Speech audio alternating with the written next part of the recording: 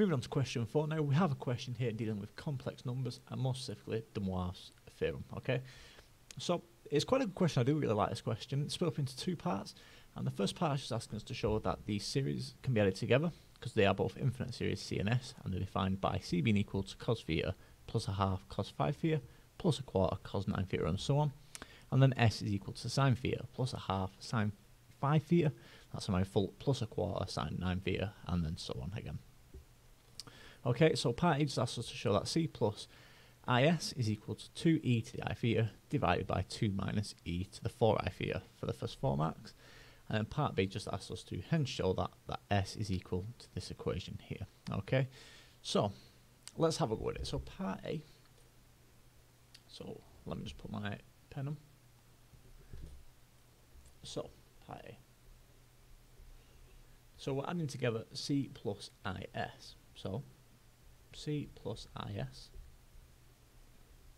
Well, if we're adding these 2 series together, so my first term would be cos theta plus I lots of S, so I sine theta. So let's write that down. So it's going to be cos theta plus I sine theta. Okay, so that's my first term.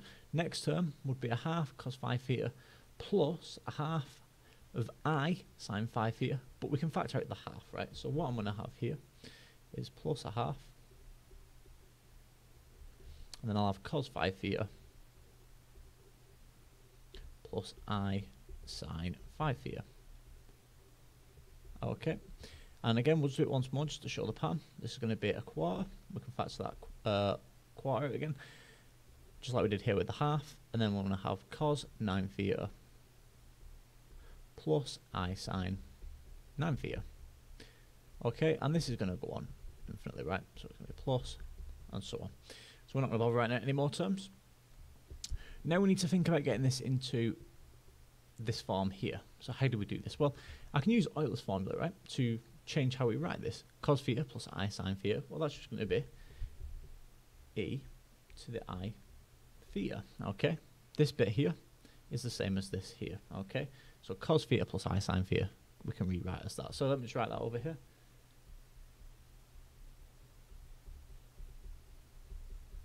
Just to make it clear. Okay, so that's where that's come from. So now I'm just going to do the same like we've done here. So it's going to be a half e to the 5i theta, and again here this will be a quarter e to the 9i theta. So let me just write them down. So that's going to be a half to the 5i theta, and then again plus a quarter e to the 9i theta. So again, this will carry on infinitely. But notice this is a special kind of pattern, right? This is a geometric sequence. Notice you've got e to the I theta plus a half e to the 5i theta, then a quarter e to the 9i theta. So what's the common ratio here? Well, my common ratio are, well, that's just going to be a half, because each time it's times by a half, a half, a quarter. Next one would be 1 over 8. So it's a half my common ratio. And what's my first term? My first term will just be e to the I theta. Oh, sorry, I forgot the I got a bit carried away. It's a half, but don't forget my other part to this is my e term. So it's going to be a half e, and then what happens with the powers? So at each point it's increasing by 4i theta, okay? So 4i theta. So it's not just a half. I got 2 carried away, then I jumped straight into my my first term. So don't forget your e to the 4i theta. So if this is a series now, and it's an infinite series, then I can sum this to infinity, right? So using so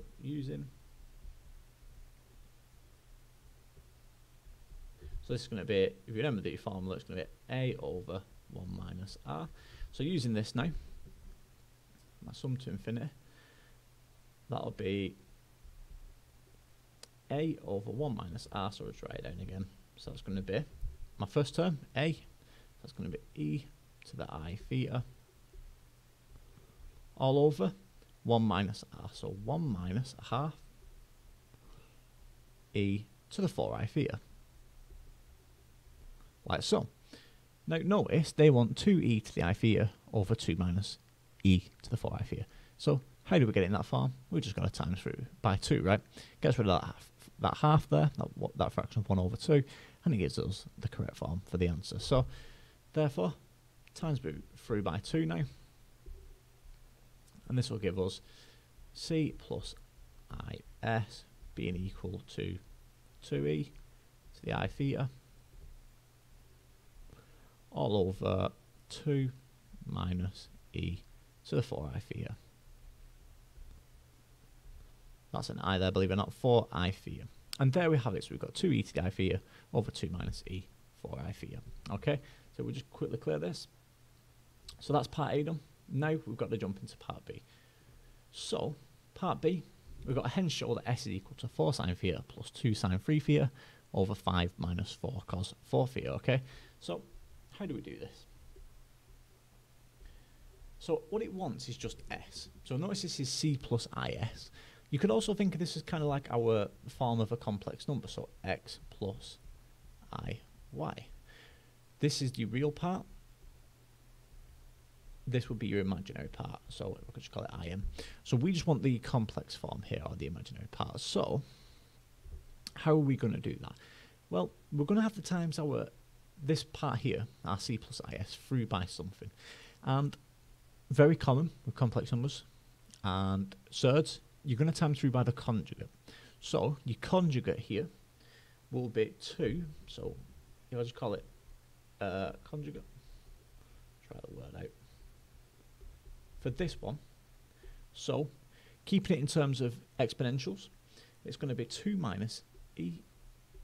So be very careful how you write this conjugate out. It's just going to be 2 minus e to the minus this time, minus 4i theta. Okay. So if that's the conjugate, all I've got to do is times top and bottom by the conjugate. So what will that give us? I've got 2e to the I theta times 2 minus e to the minus 4i theta.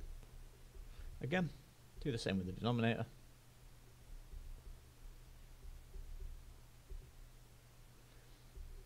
Times this again, so this would be by the same as my numerator in my second fraction. 2 minus e to the minus 4i theta. Again, that's an I. It just isn't coming out with my fraction line. So it's a bit messy, but hopefully it's still clear what we're doing so far. So times in through now, doing the numerator first.